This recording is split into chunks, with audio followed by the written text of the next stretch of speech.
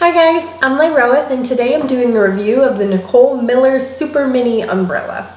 Now if you read my travel blog, you know that I'm going to be taking a trip to Ireland really soon, and I'm going to be backpacking across Ireland. So I needed something small, something light, something easy to carry in my backpack and carry on the plane with me.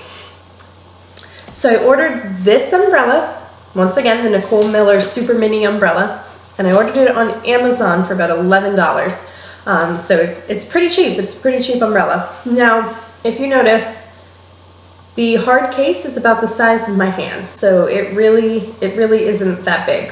It's not that big at all.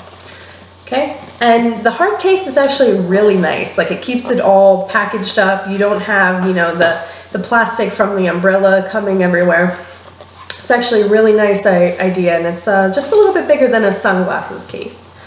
Okay, so when you open it up, the umbrella's in here, and it comes in the little pouch that, you know, most travel umbrellas come in, you know, like a little pouch. And you take the umbrella out of the pouch. Okay, now you can't really see, but right here's the handle, and then the rest of this is the umbrella. Undo the strap, and it's push-up. It's not automatic, it's push-up.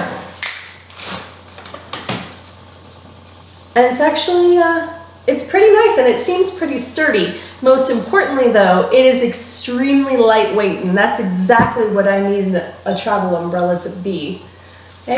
Now in order to close it, you just pull it down, and then you package it up like how you got it. I must say, I'm actually really surprised at the quality. For $11, it's pretty nice. Like I said, it's lightweight, and that's what I needed it for. And it comes with this awesome hard carry case. Like, how cool is that?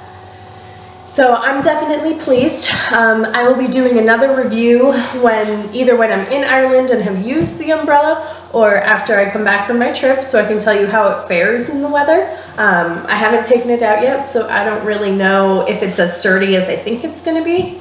So we'll see. Like I said, it is extremely lightweight, so there is a chance that, you know, it might not be as sturdy as I think.